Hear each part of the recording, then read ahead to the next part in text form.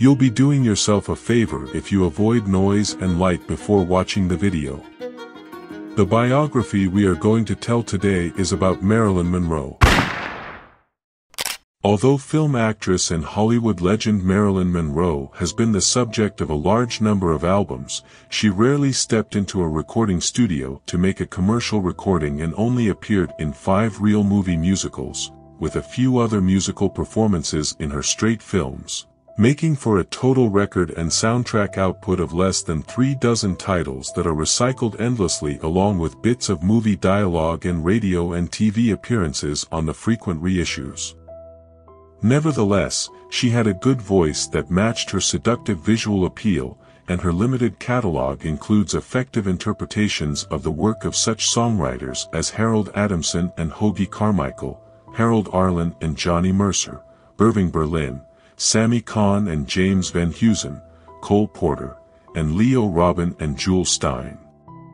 Monroe was the illegitimate daughter of Edward Mortensen, who abandoned her mother before her birth and died in a motorcycle accident when she was 3 years old, and Gladys Pearl Monroe Baker, a film cutter. Her mother was mentally unstable and was institutionalized when the child was 5, leaving her to a succession of orphanages and foster homes. At 16 in 1942, she married Jim Doherty, an aircraft plant worker who soon enlisted in the Merchant Marine as his participation in World War II. Left alone, she joined the war effort by taking a job as a paint sprayer at the Radioplane Company. There she was spotted by a photographer on assignment for Yank magazine to take pictures of women in the defense industry, and the resulting photographs led her to a career in modeling. She divorced her husband in 1946. The same year, she was signed to a 1-year contract at 20th Century Fox, where she changed her name and took acting, singing, and dancing lessons. Monroe was given tiny parts in a couple of Fox films, then dropped. Columbia Pictures signed her in March 1948 and gave her her first important role in a B-picture, The Musical Ladies of the Chorus, 1949, in which she had 2 featured songs, Anyone Can See, and Every Baby Needs a Daddy, both written by Alan Roberts and Lester Lee. She was then dropped by Columbia and, in financial straits, accepted an offer to pose nude for a calendar. She was paid $50. She got small parts in films on a freelance basis in 1949 and 1950, including Love Happy, the last Marx Brothers movie, and the acclaimed dramas The Asphalt Jungle and All About Eve.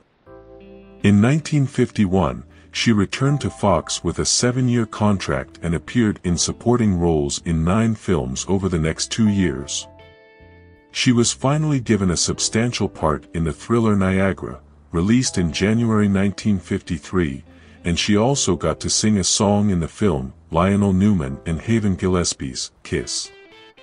In the summer of 1953, Monroe co-starred with Jane Russell in Gentlemen Prefer Blondes, a movie adaptation of the Broadway musical with songs by Jules Stein and Leo Robin. She made a strong impression, singing A Little Girl from Little Rock, Diamonds Are a Girl's Best Friend, and Bye Bye Baby from the original show score, as well as When Love Goes Wrong, Nothing Goes Right, written by Hoagy Carmichael and Harold Adamson for the film. She proved herself up to the vocal demands for the most part, though Marni Nixon, Hollywood's most prominent ghost singer, dubbed in some notes for her. MGM Records released a 10-inch LP soundtrack album. With the release of the comedy How to Marry a Millionaire in November and the December publication of the inaugural issue of Playboy magazine, which contained her 1949 nude photographs, only adding to her celebrity, Monroe became a major star in 1953. She capped her fame by wedding retired baseball player Joe DiMaggio on January 14, 1954, though the marriage lasted less than a year, ending in divorce on October 27. Monroe's ascent to stardom led to a recording contract with RCA Victor Records.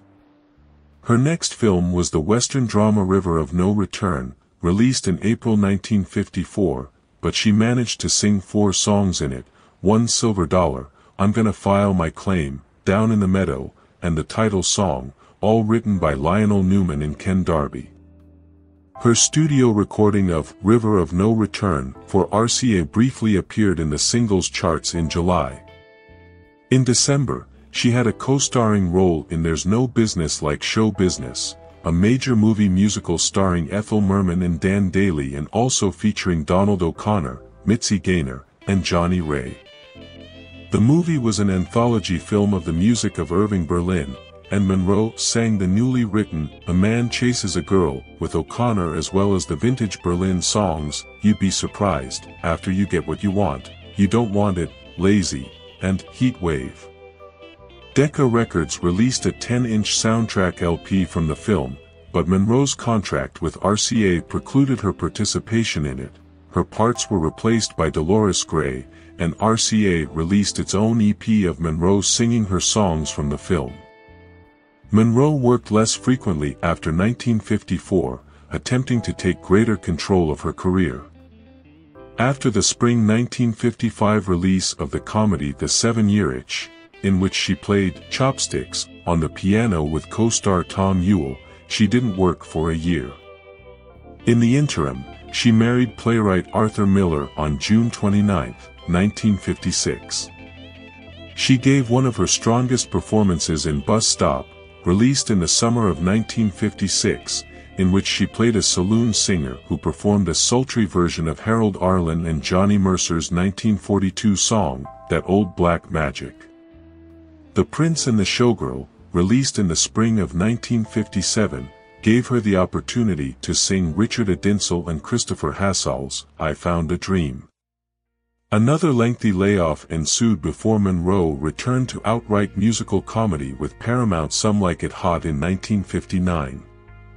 The film's 1929 setting and Monroe's casting as band singer Sugar Kane gave her 3 musical numbers, all period songs: A. Harrington Gibbs, Joe Gray, and Leo Wood's 1922 tune Runnin' Wild, Harry Ruby, Herbert Stothart, and Burt Kalmar's 1928 standard, I Wanna Be Loved by You, and Matt Malneck, Fudd Livingston, and Gus Kahn's slightly anachronistic 1931 hit, I'm Through with Love.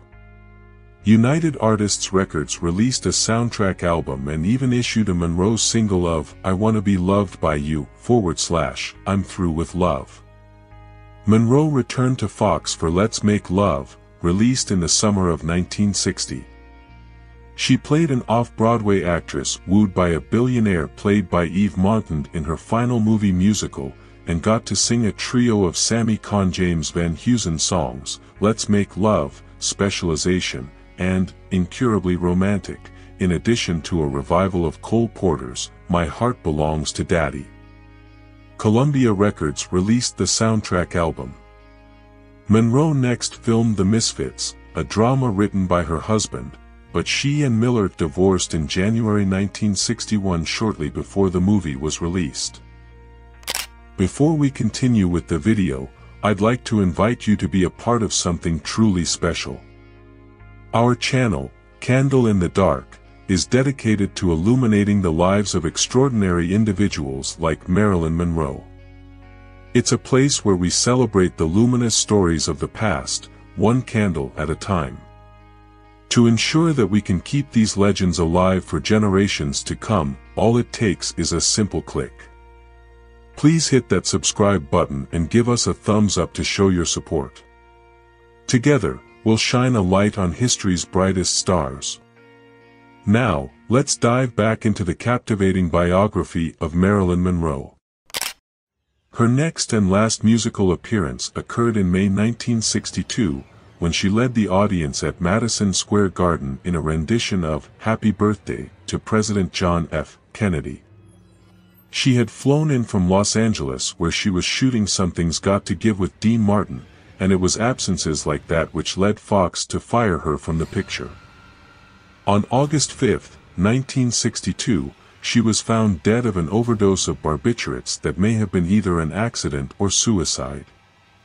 In the fall of 1962, 20th Fox Records released Marilyn, an album of soundtrack recordings from her films There's No Business Like Show Business, River of No Return, and Gentlemen Prefer Blondes.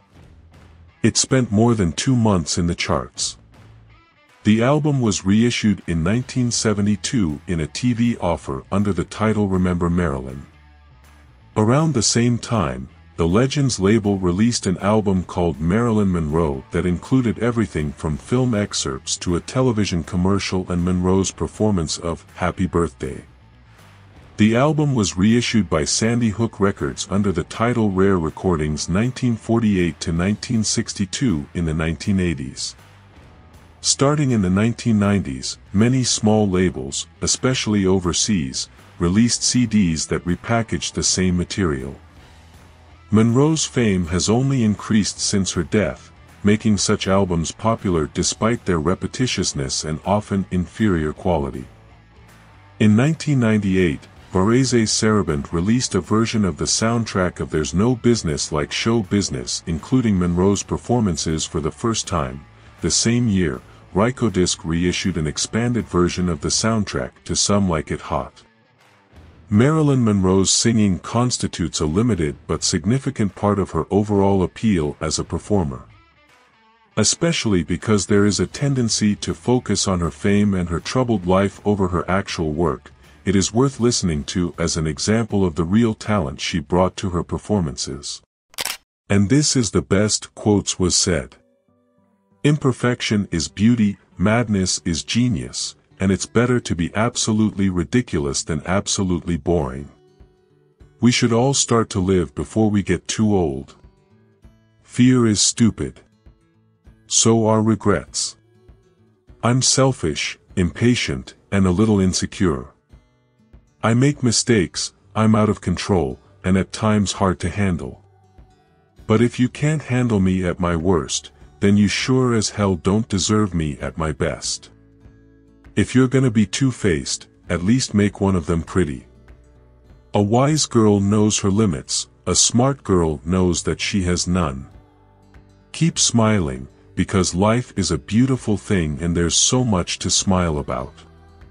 The real lover is the man who can thrill you by kissing your forehead or smiling into your eyes or just staring into space.